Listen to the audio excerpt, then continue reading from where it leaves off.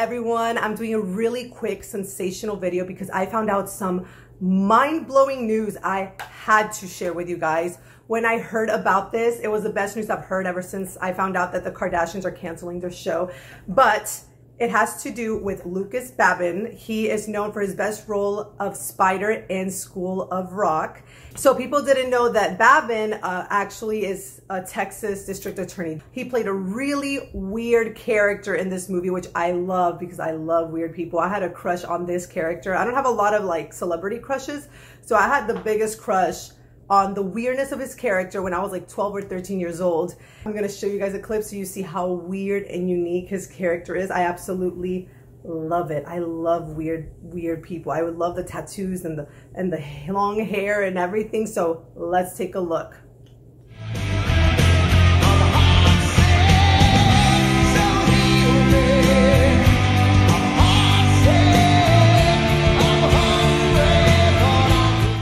Hey, you in a band? No. I am the principal of a school. Yeah? Wow, this is cool. That's cool. Yes, it is. It's very cool. Yeah. Yes, it is cool. It is very cool. I like that. Do you? Yes. Yeah, you're hot. You're so hot. What? Huh? I'm sorry. And it gets better, I promise you. I mean, it just gets so much better. The best part is, as I kept doing research, because I love to research, is I found out that he completed his undergrad from Sam Houston State University, but his JD, his graduate degree, he went to University of Houston Law Center.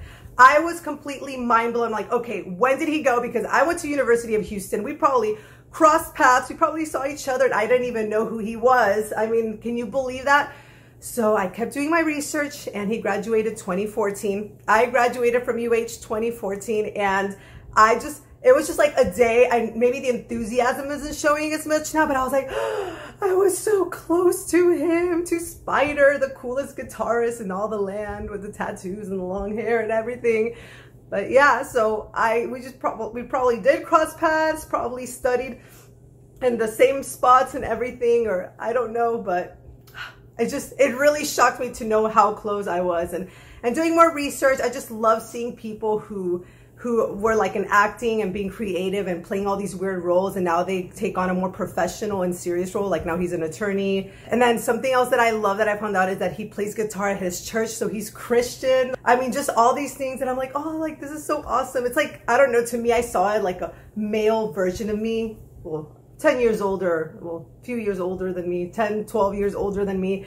I am just completely mind blown. It's been like, it's been such a day of bliss, just because I completely forgot about this character until the news started popping out. I've had a smile on my face, because of how shocking this news is, not to me, but everyone. That's why it's going viral.